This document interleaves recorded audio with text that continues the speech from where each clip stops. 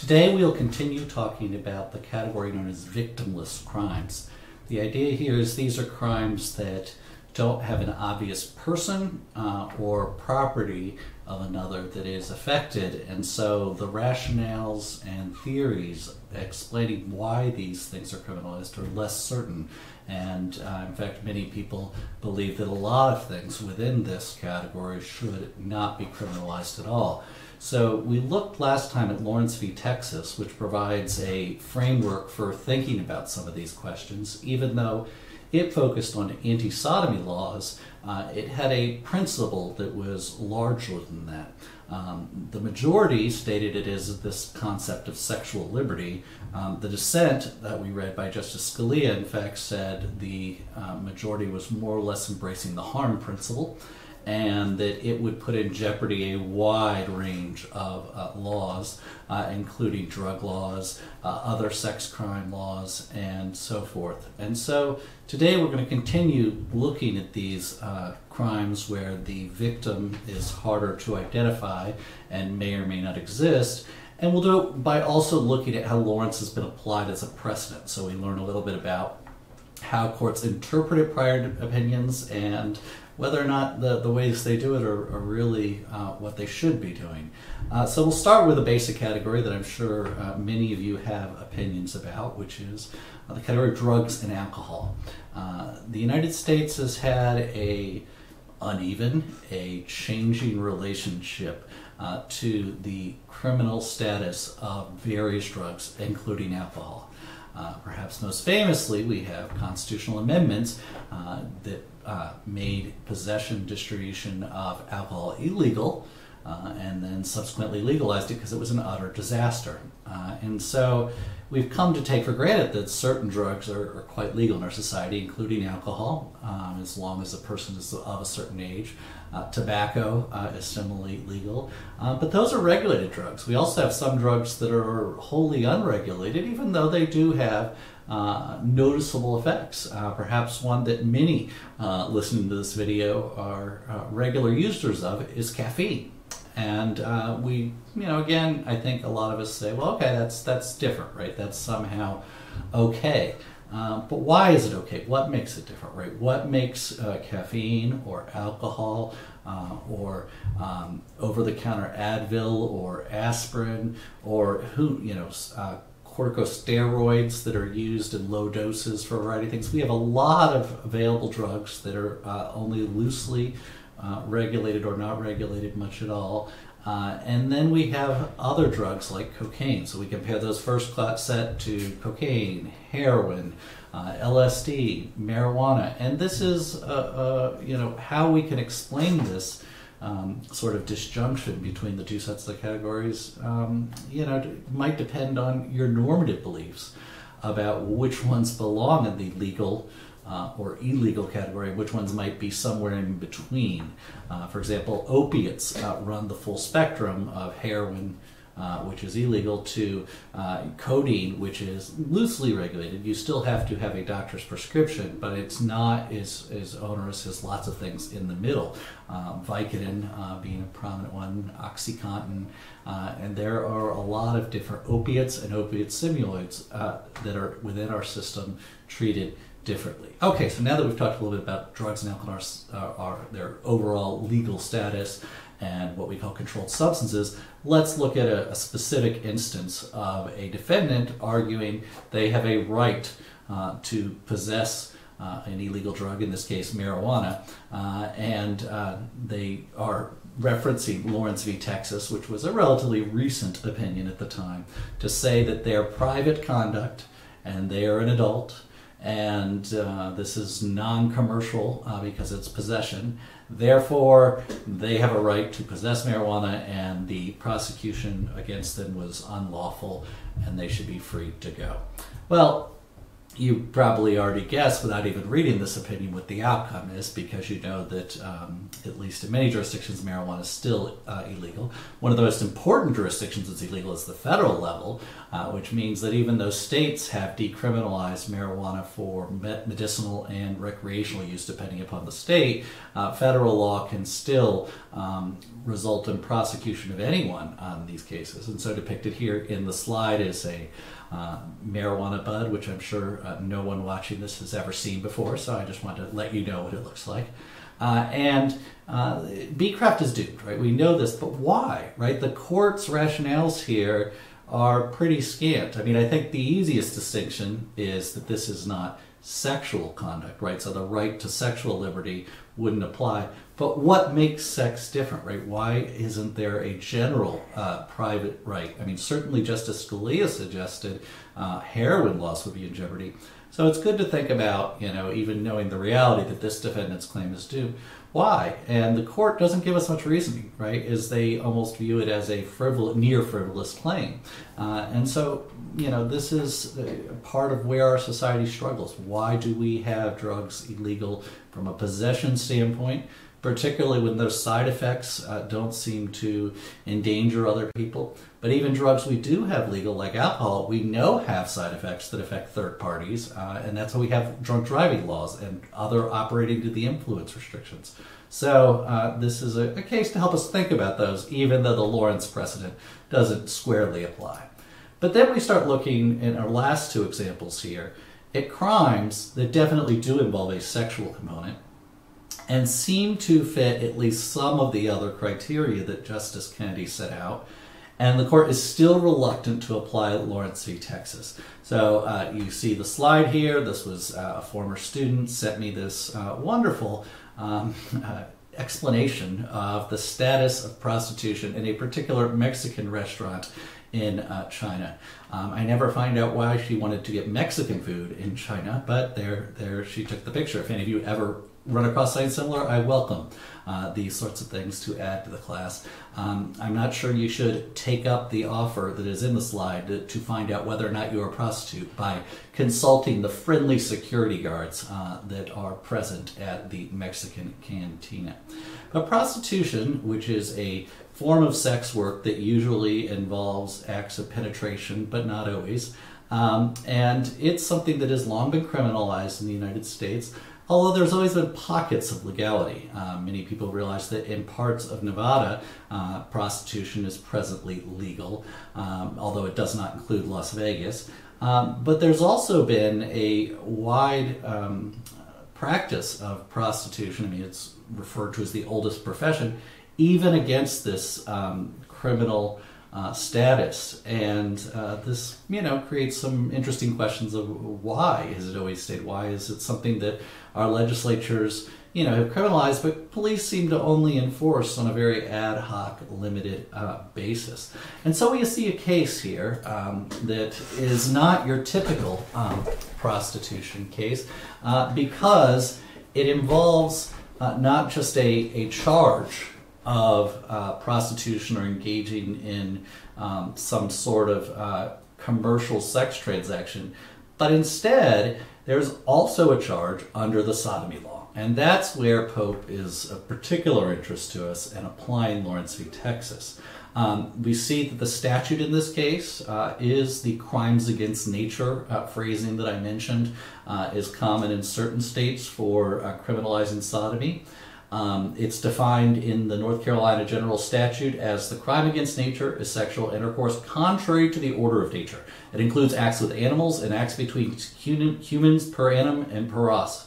Our statute is broad enough to include the crime against nature as other forms of offense than sodomy and buggery. It includes all kindred acts of a bestial character whereby degraded and perverted sexual desires are sought to be gratified. And so that's how the High Court of North Carolina has explained the crime and what its scope is. And, you know, this again, like our statute in Texas, includes criminal conduct that, in fact, many Americans regularly engage in, because sodomy is including oral sex as well. And here the court is, you know, this statute is undoubtedly of the type that was struck down in Lawrence v. Texas. And yet, this intermediate appellate court in North Carolina reviews the prosecution and says it's okay, right? This does not run contrary to Lawrence v. Texas. Well, how does the court reach this determination? Well, they focus on Kennedy's 4 touchstones, but they do so in a way that maybe you wouldn't expect. And this is something we'll definitely talk about in our class meeting. Because Kennedy says his opinion's limited to non-commercial situations, the North Carolina court doesn't just say Lawrence v. Texas doesn't protect prostitution, right? You can still have a prostitution charge.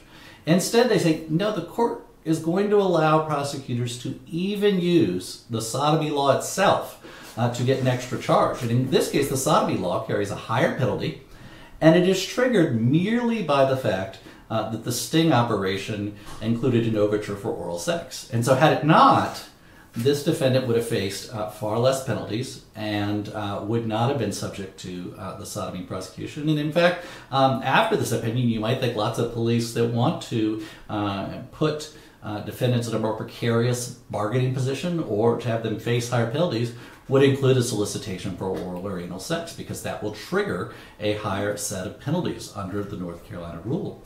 And so this really seems to limit the scope of Lawrence v. Texas. Now, not every court that's looked at this issue has reached the same determination.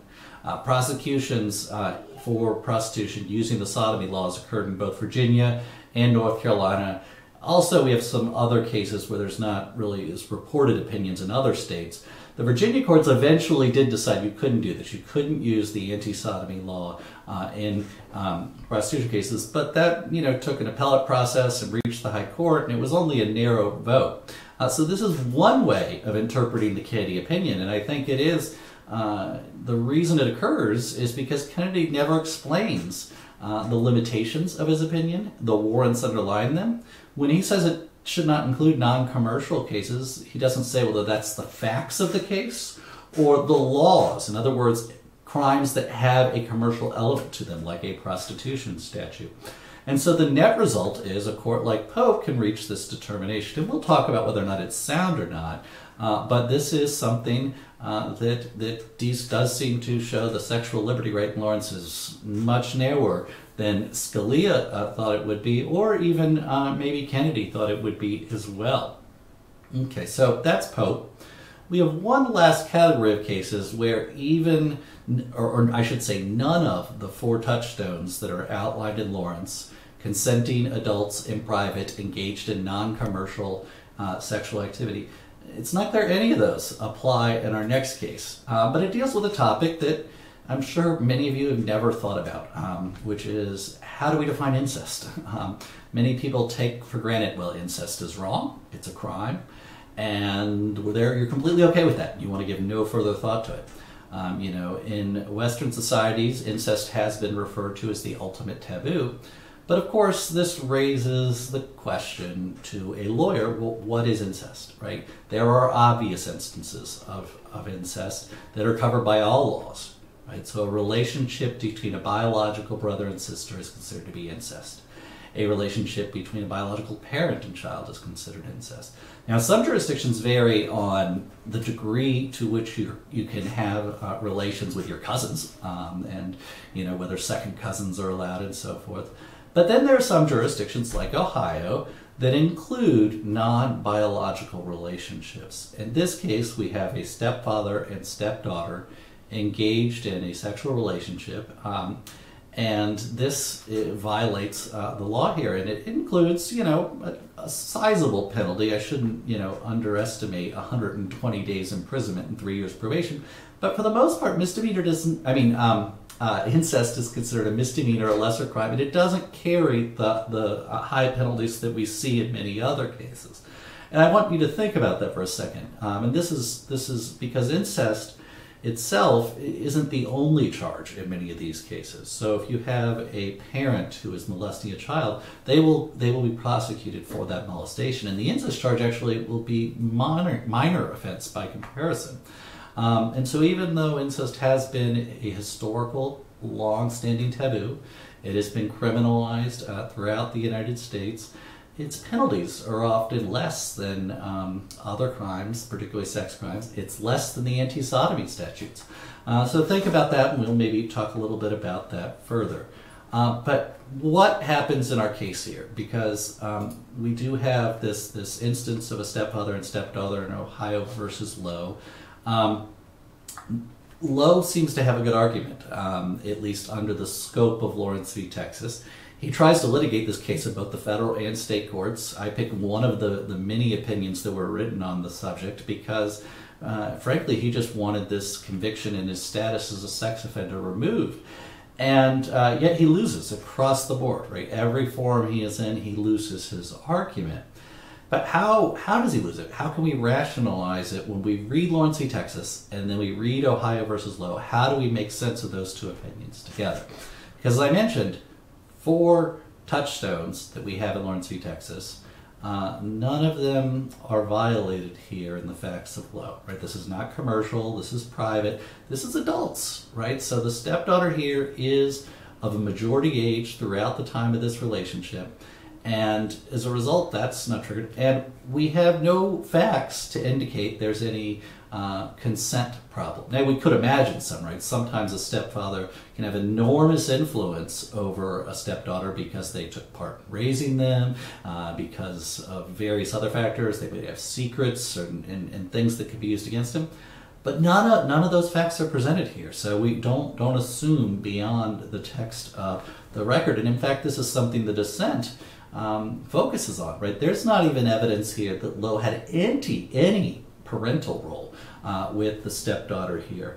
And so this is, a seemingly strange outcome. And so what rationale does the court cite here to distinguish Lawrence v. Texas? Because they don't just ignore the opinion, they address it. We know they can't rely on historical animus or bigotry, right? We talked about that last time. It has to be more than that. And the court here basically says that there's been a long-standing rationale of protecting the family unit, and when a sexual relationship is between a parent and child, even if they don't have a biological relationship, so there's no genetic pool mutation type rationales, even then they say that the interest in the family integrity is sufficient to basically not apply Lawrence here. They don't say Lawrence applies and then this consideration overwhelms it. They just sort of fudge the issue. It's not written with precision. And I think this is, problematic from the get-go. It's not saying I defend incest or that thinks that it should be legal, but once we have Lawrence v. Texas, it's hard to explain from a pure legalistic standpoint this result.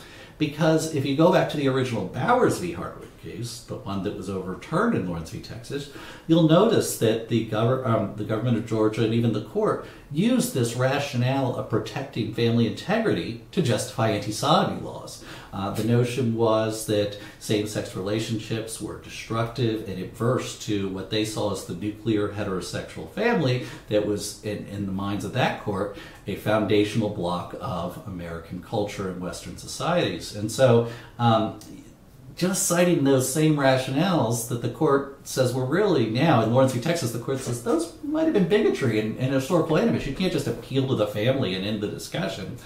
And I think the dissent is very good in writing this, right? It's not easy to write a dissent at a high court level and be the pro-incest judge. It doesn't, look great. And yet I think this is just a legally sound argument by the dissent that without more facts, right, without evidence that there was a parental relationship here, or something to put consent in question, Lawrence v. Texas should apply, and this conviction should be overturned. And I think that's, there's a lot of persuasiveness to that. And yet every other court that I found as of 2 years ago, reviewing every case that cites Lawrence v. Texas, not a single one has come out differently than the Lowe court here. They all say incest is different, even when there's no biological relationship. And this again shows the Lawrence right is narrow. Right? It really has struck down just anti-sodomy laws, and as we saw in Pope, not even those in all cases. There's other instances where anti-sodomy laws have been used, and courts have said no problem with Lawrence v. Texas when it involves children, right? So if you have 2 16-year-olds engaged in oral sex, as there have been cases involving, the courts have said that's okay. You can prosecute because, as Kennedy said, it doesn't apply to minors. And so they let the facts of the case and not the statute decide the constitutionality here. So at the end of this, I don't want you to necessarily think, wow, we should really reform our incest laws. But to think about when we define criminality, even in conduct that is widely agreed to be worthy of criminalization, you have to define boundaries. And those boundaries, there's going to be questionable cases. And the low case is a fact pattern that should be, questionable of whether or not it should be criminalized or not. Perhaps this case reminded you of a much more high-profile fact pattern, which is that of Woody Allen. Woody Allen engaged in a long-term relationship and marriage with the adopted daughter of Mia Farrow.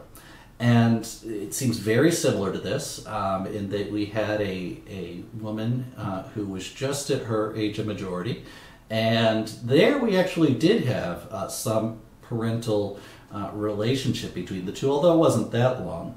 But why wasn't that case a crime? Was it signed with New York law? No, it came from a simple fact that the dissent highlights, not talking about Woody Allen, which is that Mia Farrow and Woody Allen were never married. And so it couldn't have been incest because that relationship wasn't formed through marriage. And this is where the dissent says this case, to show the oddity of it, which is had the divorce between Lowe and his former wife, who was the mother of the stepdaughter, gone through and been completed before this relationship began, there would be no crime at all here, right? This entire crime is dependent on marriage, not relationships. And Woody Allen similarly is outside the scope of incest laws because he never formalized his marriage his relationship with Mia Farrow into a marriage. And so it seems like our law at this level is not really operating on very sound or strong rationales, and seems to be at odds with what Kennedy was talking about in Lawrence v. Texas, which is private consenting adults engaged in consensual sexual relations. And so, it's something to think about. And so when we've looked at these victimless crimes, which, is a label that's not one written into statutes, but it's the way that many people refer to these, we see, courts being very willing and to allow the state to criminalize conduct. And this is consistent with Justice Scalia's dissenting view in Lawrence v. Texas. His view was to allow the state to intrude in many areas of people's private lives, particularly in the sexual domain. And Kennedy's view, which seemed a little more libertarian and a little more focused on allowing the private sphere to be outside of the city limits, is largely lost. And this is, I think, consistent with the long-term trend throughout the 20th century and now the 21st century, which is the war on drugs, which is focused not just on distributors but possession, escalation of lots of crimes that are people commit in the privacy of their home through computers, although there you sometimes have distribution as well. And so none of this is to say Scalia is wrong, Kennedy is wrong. It's to get you to think about these issues and how we define law and how we do so effectively. And I think at the end of this, you should return in your head to the excerpt from Henry Hart at the beginning of this chapter, which said, if you're trying to find one rationale or one theory, or even a set of consistent theories or rationales underlying our criminal law, you can't. And you really shouldn't even bother. The product of representative democracy is not pretty sometimes, and it's not consistent sometimes. And we accept that, right? It doesn't mean you ignore the laws. It doesn't mean you think they're all right. It just we accept that the laws are an imperfect apparatus of theory, right? They have contradictions, they have tensions, and that is how our system functions. So that's it for today. Next time we will be moving on to the basics of statutory interpretation.